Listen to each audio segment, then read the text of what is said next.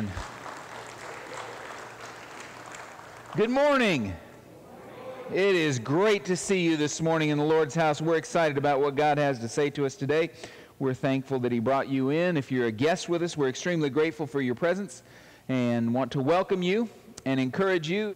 Right now, I'm going to ask you, if you would, to join me in a word of prayer. Father God, we thank you for the opportunity we have today to worship and adore you, to celebrate you, to proclaim testimonies of all that you have done in our lives. Lord, as we lift our voice to you in praise, we will be lifting you on high, but we will also be giving testimony of who you are, what you have done. And Lord, may our worship and may our testimony be a blessing to you. Thank you for each one here. Thank you for the guests who are here this morning, for the family that you have united here as First Baptist Church. Lord, we look forward with great anticipation and excitement to what you have to say to us this morning and to what you're going to do through us in the coming days. May our worship honor you now. Find us faithful in all that we do. It's in Jesus' name we pray. Amen. Mike.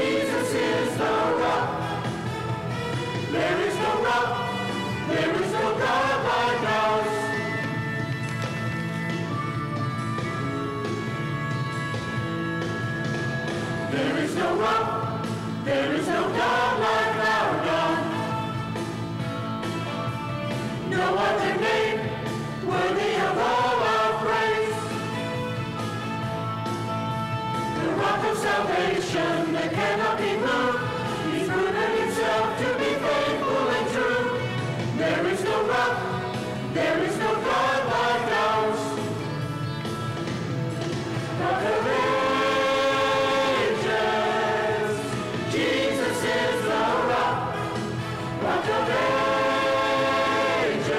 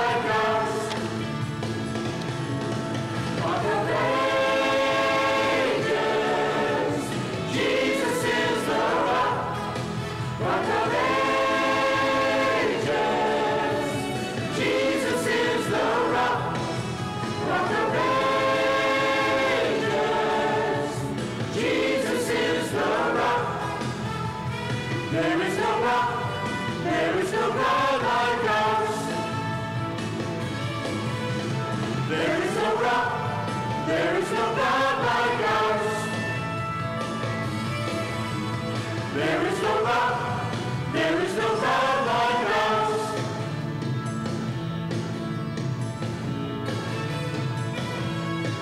Rock of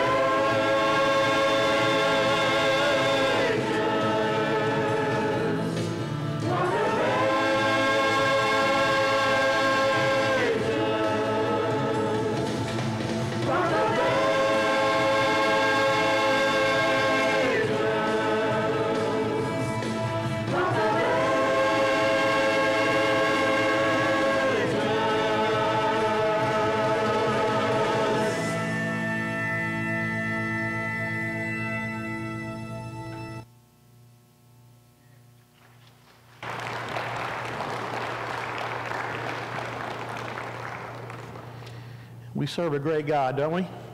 Amen. Let me read from Psalm 100. Psalm 100. Shout for joy to the Lord, all the earth. Worship the Lord with gladness. Come before him with joyful songs. Know that the Lord is God. It is he who made us, and we are his. We are his people, the sheep of his pasture. Enter his gates with thanksgiving and his courts with praise. Give thanks to him and praise his name, for the Lord is good and his love endures forever. His faithfulness continues through all generation. Let's stand together and sing, Joyful, Joyful, we adore thee.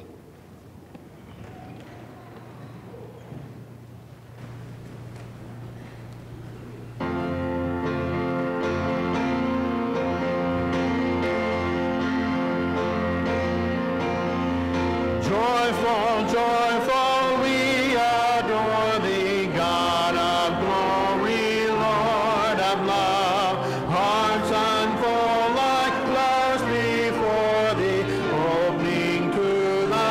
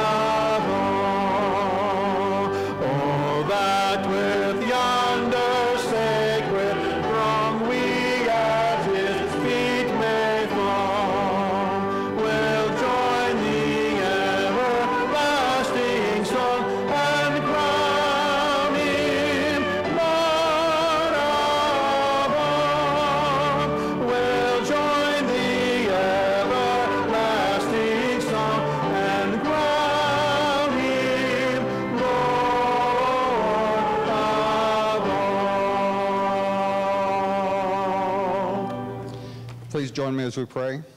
Father, we thank you for allowing each one of us here today that we can come and honor and worship and magnify all the blessings that you have given each and every one of us, and that all that we do will be pleasing in your sight. In your Son's name we pray. Amen.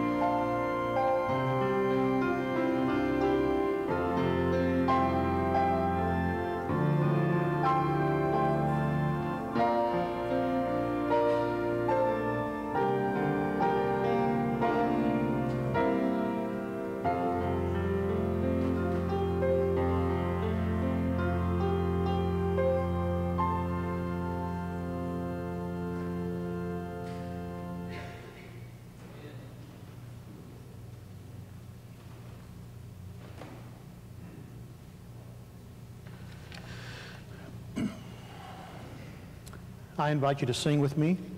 Give us clean hands and take my life. Lord,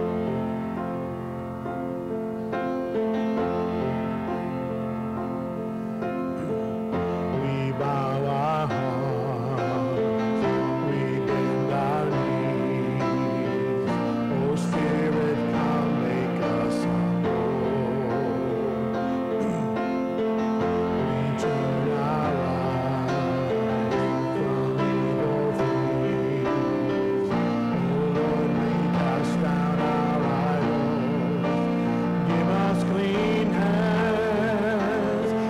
us pure hearts. Let us not lift our souls to another. Give us clean hands, give us pure hearts. Let us not lift our souls to another. Oh God, let us be a generation that seeks your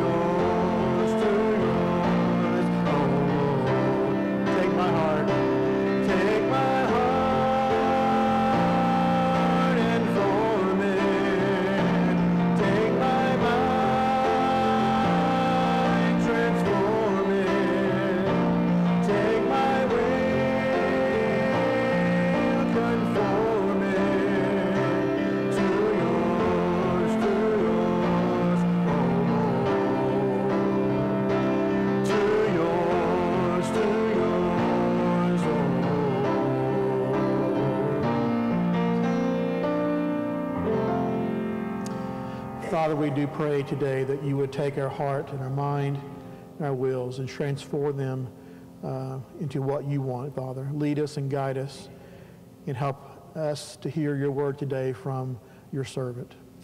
Thank you for this time that we can gather in your house today. In Jesus' name, amen. Amen. I hope this morning that that's your prayer. That God would give us clean hands and pure hearts. That he would take and mold and shape us into who he desires us to be. Probably one of the greatest challenges we face in our worship is our lack of expectation. And we've talked a little bit about this before, but I want you to consider right now, in this moment, right here, what are you here for?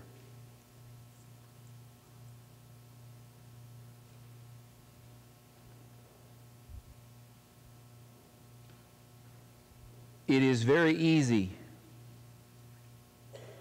to allow ourselves to get into the habit, good habits, but to get into habits that don't make a huge impact on our lives. Spending time in God's Word on a daily basis is a great habit to have. But when you do it, you've got to engage with Him, recognize His presence, and allow Him to speak to you. Being in Bible study on Sunday mornings in a Sunday school class is a great habit. For those of you who aren't a part of one of our Bible studies on Sunday mornings, I would encourage you, come and check them out. We've got a class that will fit you. But come and see what God wants to do. But again, if it's just coming out of habit without any expectation, you're going to miss out on a lot. And this morning, as you came into this sanctuary, a place where we worship and honor God, if you came out of habit without any expectation, you're going to miss a whole lot. So stop right now and just consider that. Consider what it is that you're expecting today. Because you see, we can get into the habit of doing things and forget that God is with us right here, right now. This is all about Him. We sing and we make a joyful noise unto the Lord because of His presence here among us. We enter into His Word this morning because God has something to say to us. And if you can have an expectation that when you leave this place this morning, God will have had something to say to you,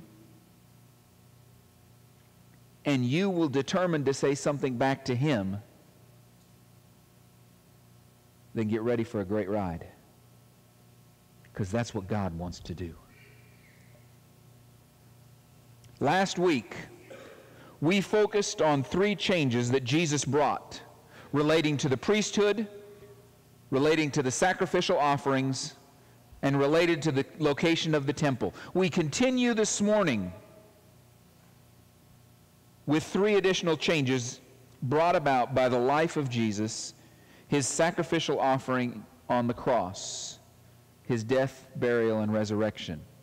Changes that were brought for us. And when I say changes, again, I'm referring to the fact that God established from the beginning certain things.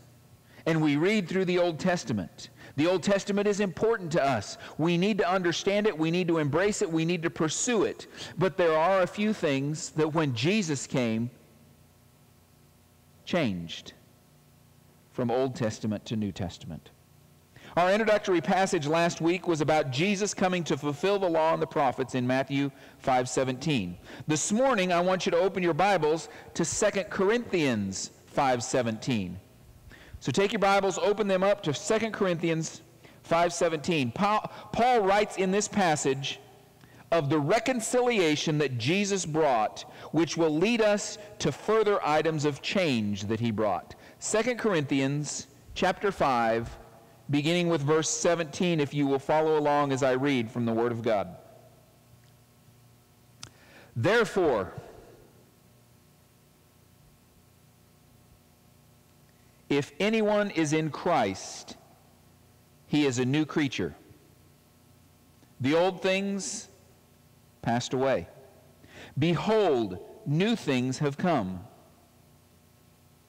Now all these things are from God, who reconciled us to himself through Christ and gave us the ministry of reconciliation, namely, that God was in Christ reconciling the world to himself, not counting their trespasses against them. And he has committed to us the word of reconciliation. Would you pray with me? Father God, you have been active throughout history, and you continue to be now. You have revealed yourself in a variety of ways, through miracles, through individuals, through creation, and most of all through your Son. May we fully understand this morning, but more than understand, embrace and engage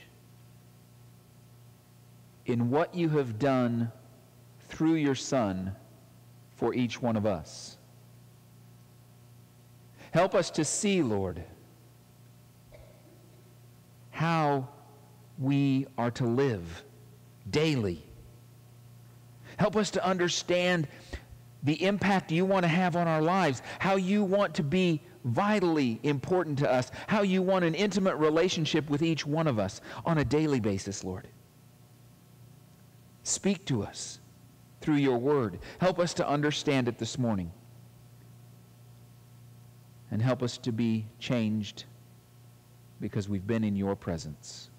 We ask it in the power and the presence of our Lord and Savior, Jesus Christ. Amen. As we stated last week, Jesus came to fulfill the law and the prophets. This verse also follows that line of thinking in 2 Corinthians 5:17 through 19. Throughout history, God has used his chosen people to reveal himself to his creation. With the coming of Jesus, with his death, his burial, and his resurrection, God's desire is to reconcile us to himself. The witness and the testimony to bring this about has changed, though. He builds on some of the old ways and replaces others. God's desire is to reveal himself to the world. In the Old Testament, we saw how that was done. It was done through his chosen people, the nation of Israel. He showed the world who he was. And he continues to do that today through you and I. Let's look at three more things that changed through the life, death, and resurrection of Jesus. Changes that Jesus brought. Number 4. We had 3 last week, so we're picking up with number 4. The Lord's Supper. We've talked a little bit about this, but I want to engage a little bit with this morning. The Lord's Supper was established on the celebration and remembrance of the Passover. The Passover, as you will recall, was a celebration to remember the salvation that God brought to the children of Israel when he brought them out of Egyptian slavery. It called for specific activities which reminded the children of Israel what God had done to free them. The sacrificing of a lamb was an annual event for the children of Israel during Passover. Why? To remember the lamb sacrifice in Egypt that saved the firstborn from death when the death angel passed through all of Egypt. So each year they would sacrifice this lamb And the whole purpose of this was to remember how God had saved them in Egypt, to remind them of his desire to save us. And so each year they would celebrate by sacrificing that poor little lamb. You know, the blood from that lamb in Egypt was sprinkled on the doorposts. But the meat of the lamb was also eaten in preparation for a long journey that they didn't even realize they were about to take. Then we also have the unleavened bread, which was a reminder of the urgency with which they departed Egypt. There was no time to get the leavened bread ready for travel, because God said, "Get up and go now." And they left.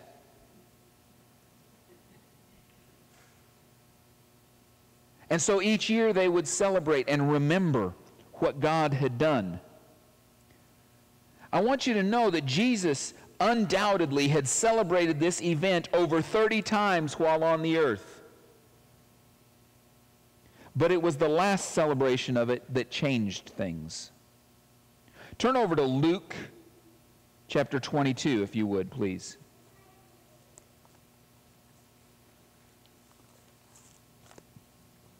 Luke chapter 22.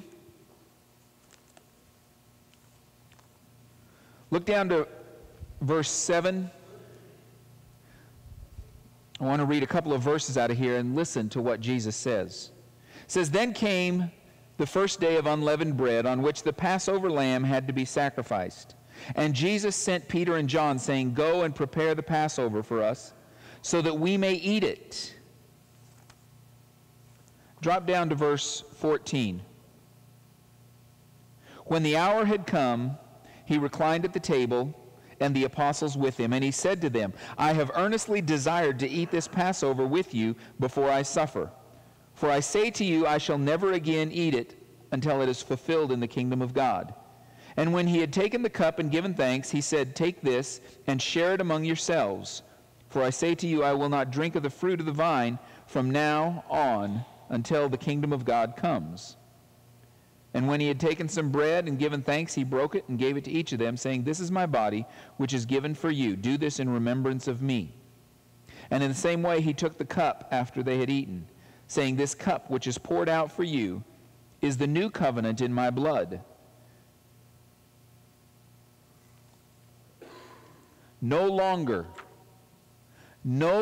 was this event to mark the deliverance from Egypt, but to remember the sacrificial offering of the Son of God for the remission of sin for all mankind.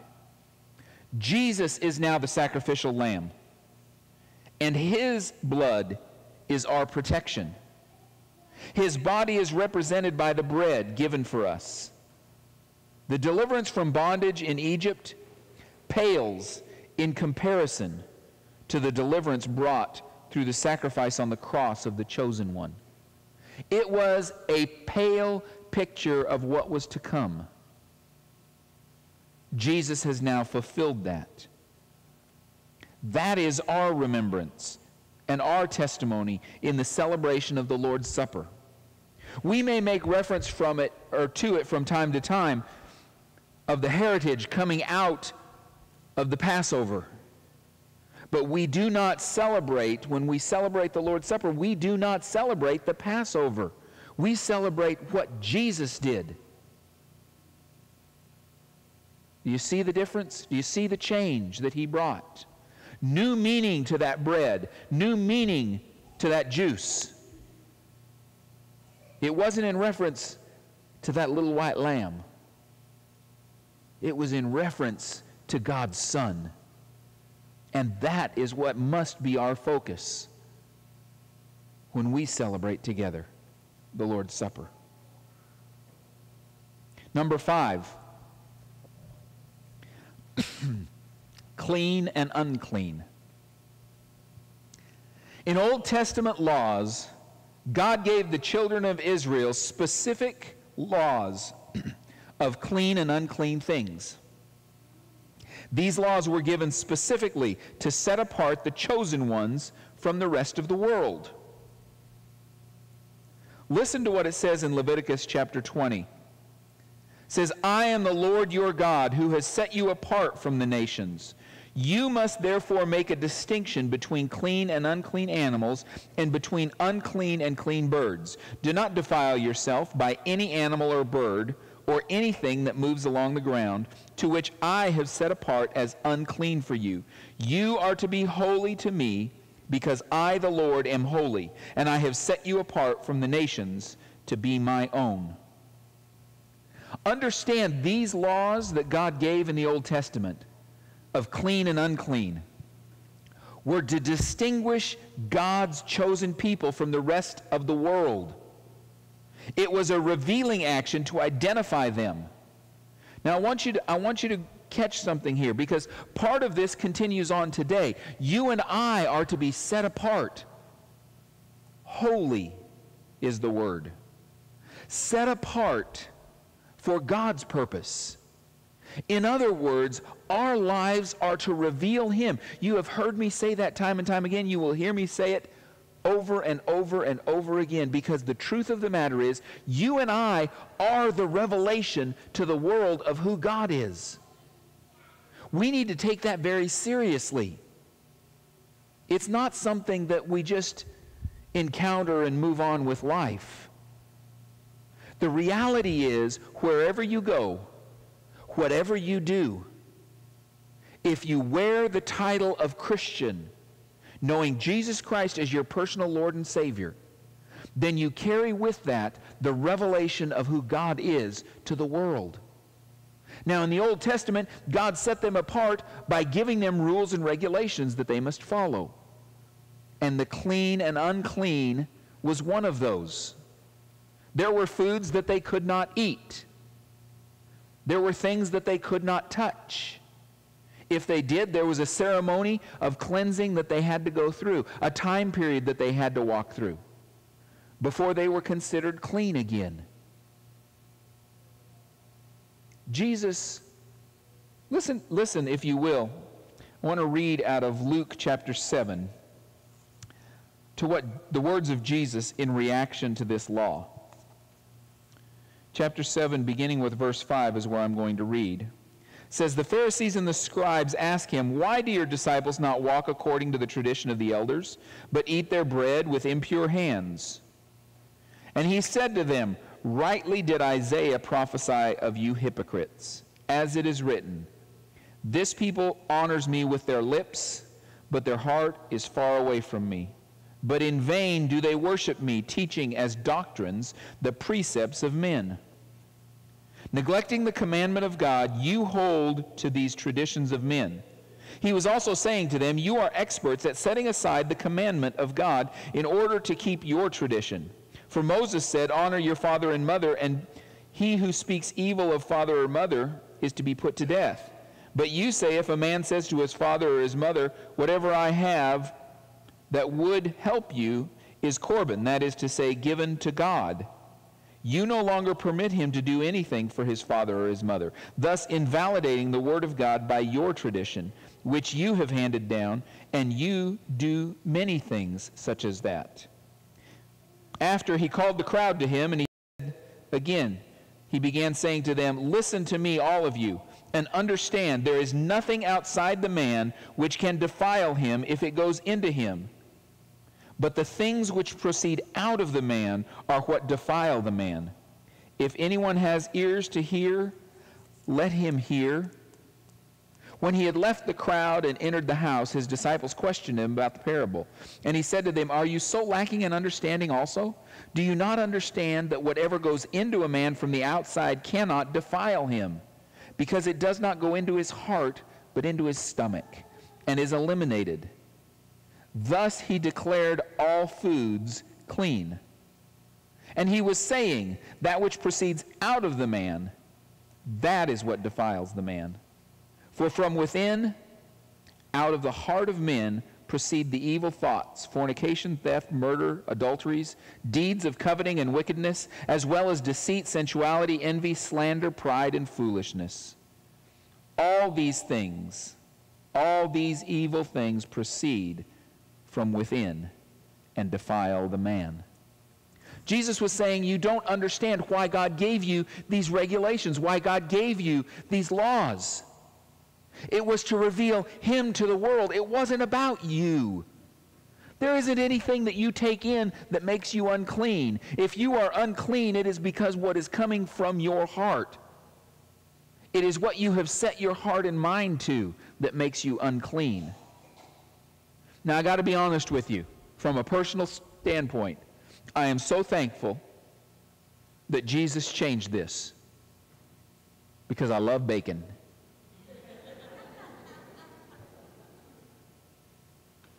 It is not what goes in that defiles us.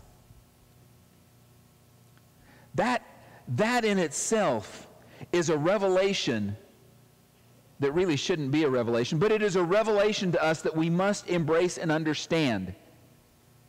The devil didn't make you do it. It isn't the circumstances around you that caused you to do these wrong things. It is the desires of your heart that cause you to sin. It is the nature of sin that you allow to continue to be in control of who you are. That's what defiles us. That's what causes us to stumble and fall. Someone else's actions do not justify our sin. The devil made me do it is not an excuse. It is not even a truth. By the power of the name of Jesus, the devil cannot, is unable, is absolutely powerless to cause you to do anything. He was in the garden. Adam had the authority in that moment to look at the serpent and cast him out. God had said, I give you authority over all of my creation. Adam had the authority to do it. But when God came, you remember the story? What have you done? Well, I didn't. The woman you gave me, it was her fault. And immediately, without God even saying anything to her, she says, but it was that serpent you created. He's the one that caused us to do this. No. You have the power to do what's right. It is not what we take in. It is not any external circumstances that make the decision for you and I to act. And if we're going to be the revelation of Jesus to the world, we need to recognize how we act and what we do and what we say is vital. And we have the power and the ability to do what's right. Clean and unclean in your life comes from the desires of your heart, comes from what you invest your life in. What do you spend most of your life focusing on? What is it that draws you in? That's what you need to stop and look at. Quit feeding the monster, if that's a problem, and stand for what is true and what is right. It was never about making the man clean, but about the testimony of who the man was. In regards to the man being clean, that comes from the heart. Nothing you ingest will make you unclean. That comes from your actions based on your commitment. The old law revealed the commitment to the world, but today it is our actions of everyday life that reveals the commitment of our heart. God does not need us to have a set group of rules and regulations that we must follow, even though we as Southern Baptists are very well known for that, aren't we? From the outside world, people look at us and say, well, that's the group of do's and don'ts. You can't do this and you can't do that. Thou shalt nots. God isn't concerned with the rules and regulations. He's concerned with the heart, desiring to do what's right. And then number 6, a new creation. You and I are meant to be the greatest change that Jesus brought. You are that change. The verse we started with, 2 Corinthians 5:17, speaks exactly to that. The chosen of God were initially the direct offspring of Abraham. The new covenant, however, opens the door wide for all mankind. The whole purpose of God's chosen ones throughout the Old Testament was to reveal himself to the world. Now, after years of the children of Israel being that revelation to the world has an opportunity through Jesus to become the chosen ones themselves. I hope you recognize that you, as a follower of Christ, you are the chosen ones. Listen to this passage out of John. Let me get there, John chapter 1.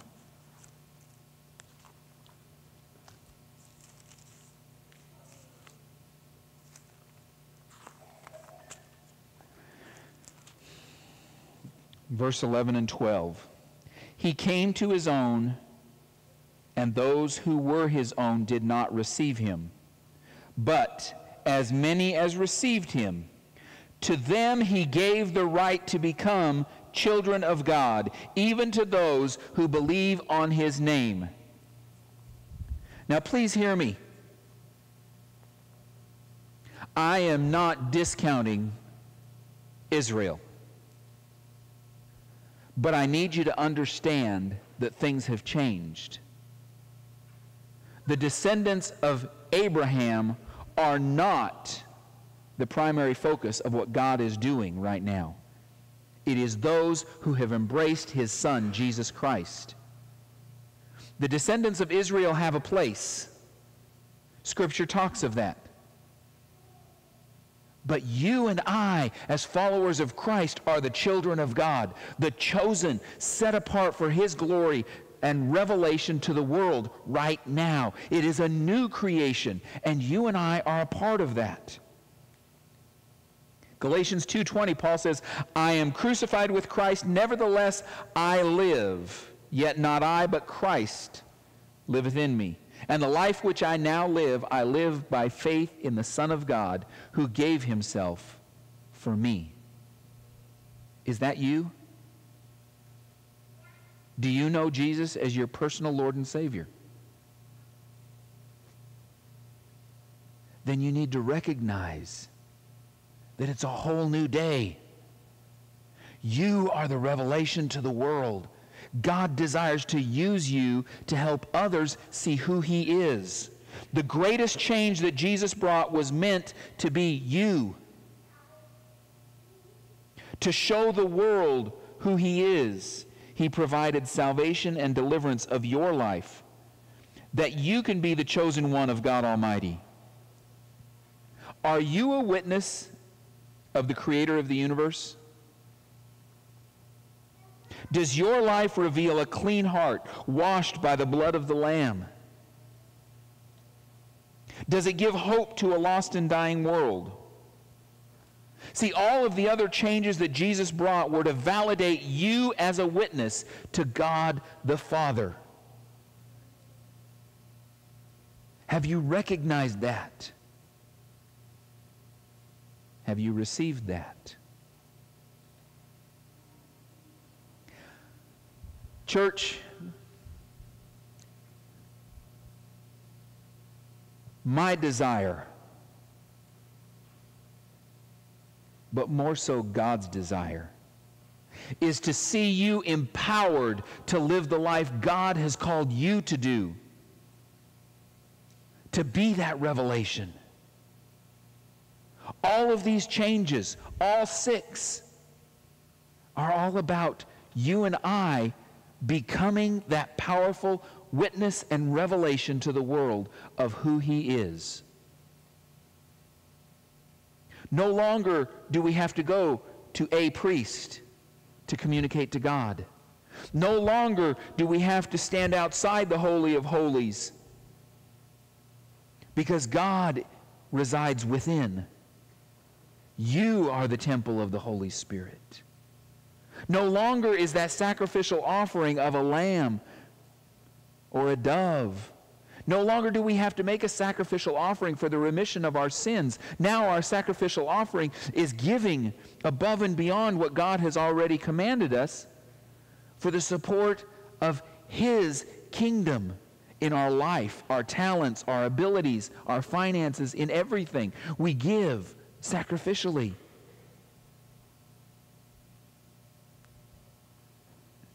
No longer do we celebrate the Passover remembering the Exodus. Now we celebrate the Lord's Supper remembering the price that Jesus paid for each and every one of us.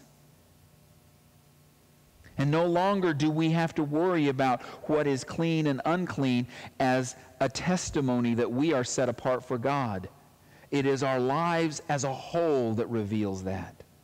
So I wondered this morning, are you empowered to live that out? I wonder this morning, do you know Him intimately? If you're here this morning and you do not know Jesus Christ as your personal Lord and Savior, not know about Him, but know Him, then it's time to get that taken care of. Christian, are you living an empowered life as a revelation of Him? If not, today is the day you can start that. Would you pray with me? Father God, right now in this moment, I pray that your Spirit would move through this sanctuary, through each and every person here. Lord, help us to sense your presence in a powerful way. Help us to understand what it is that you're calling us to even now. Lord, there are some who are here this morning that have not received Jesus Christ as their personal Lord and Savior. They have heard about Him. They may know a great deal about Him. But personally engaging Him, seeking His forgiveness, and committing the rest of their lives to following, that's what it's about. And so, Lord, I pray you would give them strength right now to deal with that issue, to choose to set the record straight today, to invite Jesus to come into their lives, to be their Lord and their Savior. Lord, I pray for brothers and sisters in Christ who are here this morning that have been living the life to the best of their ability. I pray that you would help them see it has nothing to do with their ability, but it's time for us to unite and to live empowered by the power of the cross, by the power of the resurrection, by the power of our Lord and Savior Jesus Christ within us. Now is the time that we must seize the moment and begin living fully and completely in your presence. Father God, as we respond to you now in this time of invitation, I pray that each decision that is made, each testimony that is given, would glorify you and you alone. Thank you for your word. Thank you most of all for the changes that Jesus brought and for how you desire to be intimate with us. May it be so this day. We ask it in Jesus' name. Amen. Right now is a time of invitation, a time when you can respond to God. God has been speaking to us. What is it that you have to say back to Him? What is it that you need to tell Him this morning? Know this, if you're here this morning and you haven't asked Jesus to be your Lord and Savior, there's probably someone close by who knows that, and right now, more than anything else, they're praying for you.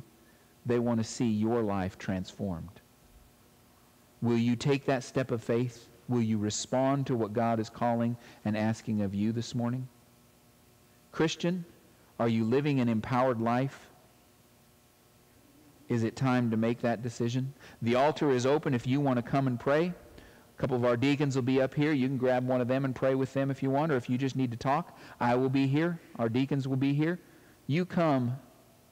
You do what God has asked you to do. If you want to ask Jesus to be your Lord and Savior, we would love to help you make that decision this morning, answer any questions you have.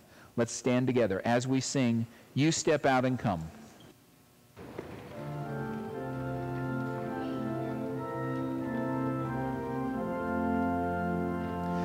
O soul, are you weary and troubled?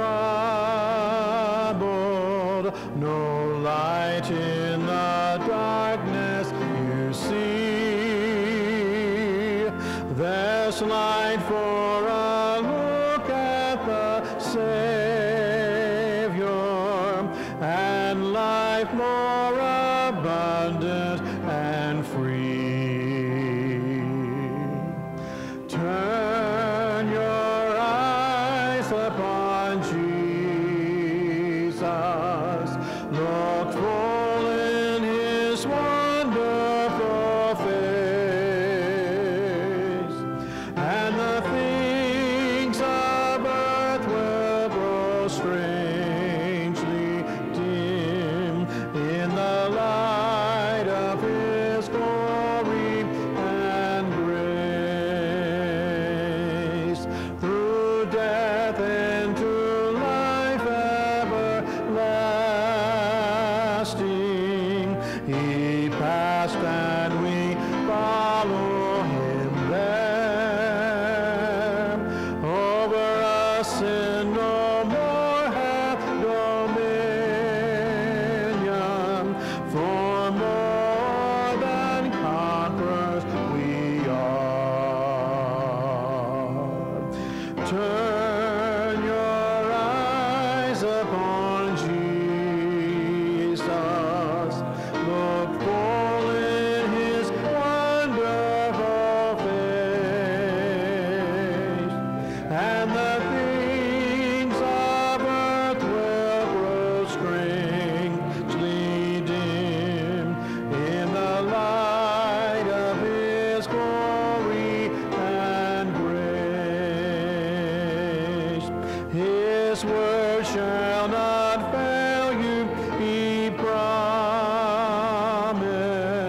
Believe him, be well,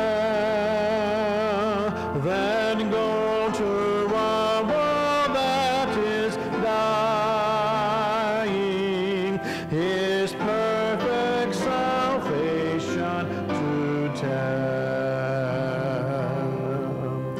Turn your eyes upon Jesus. Look full in his wonderful face, and the things of earth will grow strangely dim in the light of his glory and grace.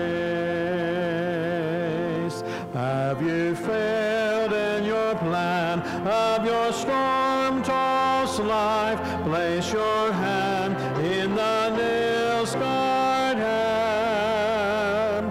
Are you weary and worn from its toil and strife? Place your hand in the nail-scarred hand. Place your hand in the nail-scarred hand. Place your hand in the nail-scarred hand. He will keep to the end. He's your dearest friend. Place your hand in the nail-scarred hand. You can go ahead and have a seat for just a moment, if you would, please. I want to remind you that God hears and answers the prayers of his people. I need you to hear that, because God is listening and wanting to know your heart's desire and wanting to be involved in your life.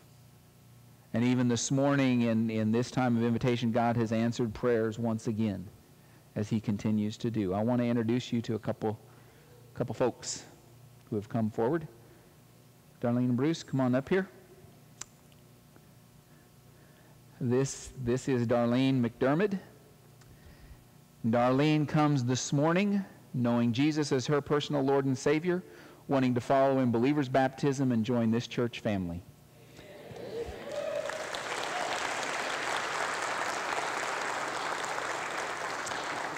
So we will get that set up and taken care of, and we're looking forward to that celebration.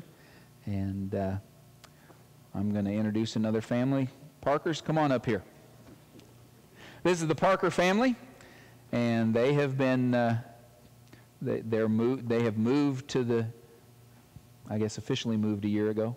Yes. Okay, to the neighborhood, and we are so thankful that God brought them into our fellowship. They've been here for quite a while now, coming and being a part, but they got most of the family together today. We're still missing one son, but they are coming this morning wanting to join this church family by letter as they come and plug into what God is doing here at First Baptist. So if you rejoice, will you just say, praise the Lord? Praise the Lord. All right.